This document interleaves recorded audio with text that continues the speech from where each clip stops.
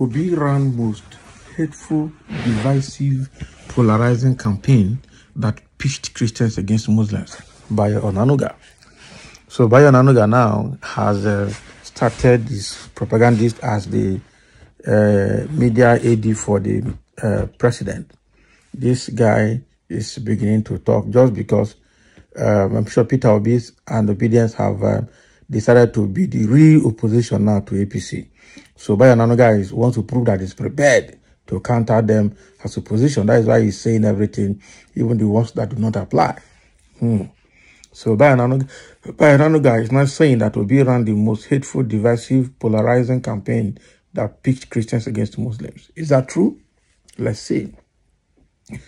The special advisor to the president on information and strategy, Bayo Onanuga, has said the presidential candidate of the Labour Party in the February 25, 2023 presidential election, Peter Obi, ran the most hateful, divisive, polarizing campaign that pitched Christians against Muslims and one ethnic group against the other.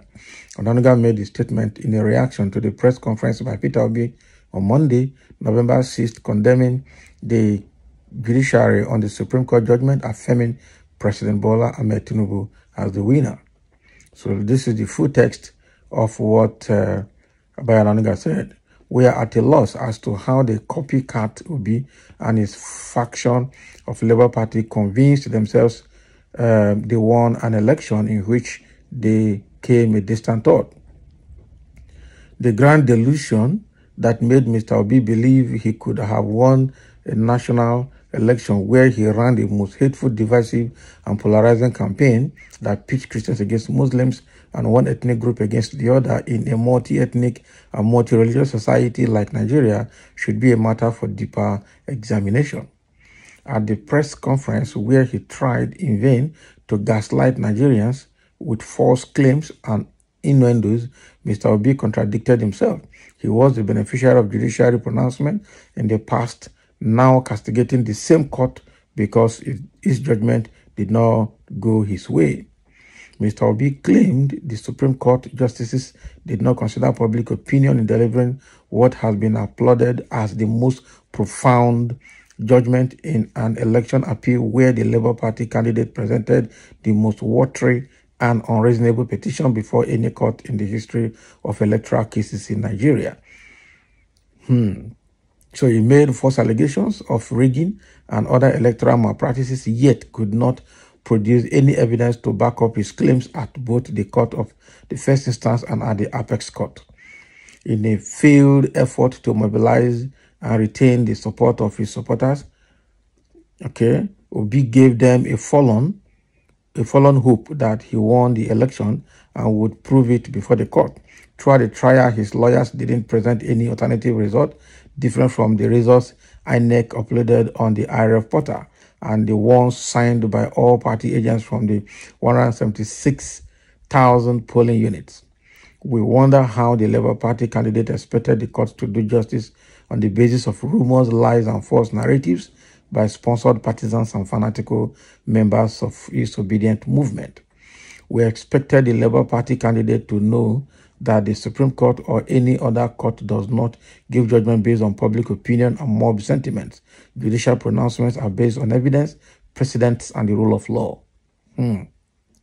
Having admitted that the Supreme Court ruling brought an end to the litigation and any challenge to the bona fide of President Bola Ahmed Tinubu as the validly elected leader of Nigeria and commander-in-chief of the armed forces, Obi should have congratulated President Tinubu for his victory and pledged his support in the spirit of statesmanship.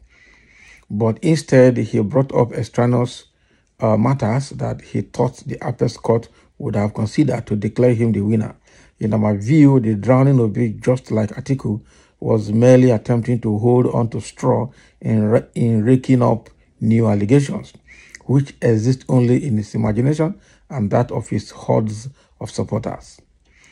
Our admonition to Mr. Obi is to find another worthwhile vocation to engage his time henceforth, having been rejected by a majority of Nigerians who didn't consider him qualified to lead our country.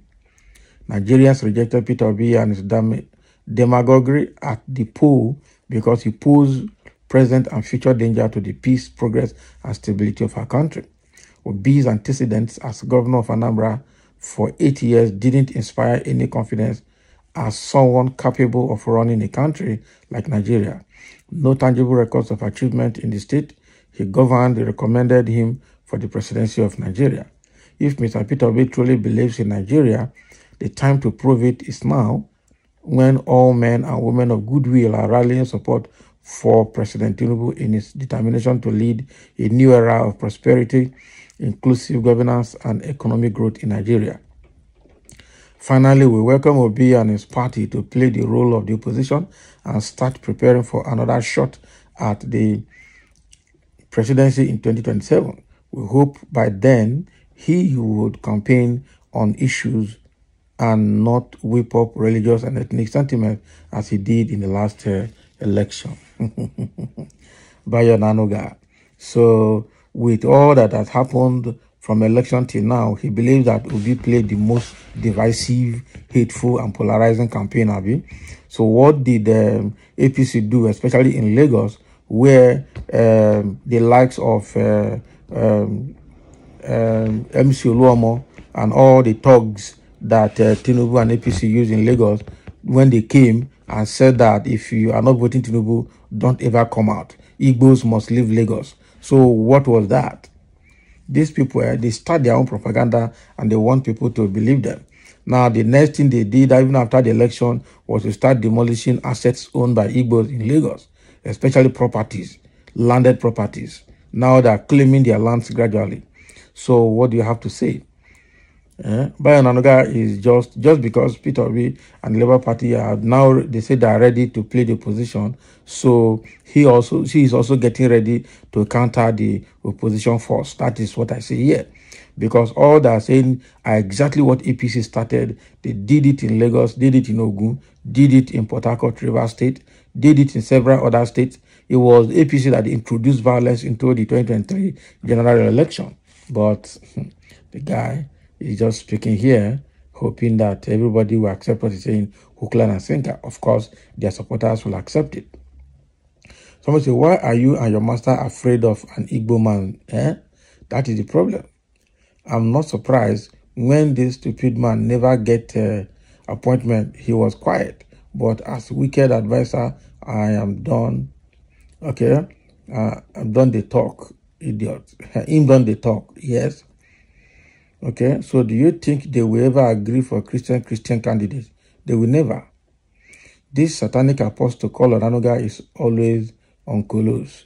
Tinubu, Shetima, Muslim, Boko Haram presidential candidate, even after Satan Muslim Buhari. Okay, with the divide and rule syndrome of APC Lagos, where do we start to talk about your atrocities, Mr. Onanuga and Tinubu? He will lose again, woefully in 2027. Don't worry.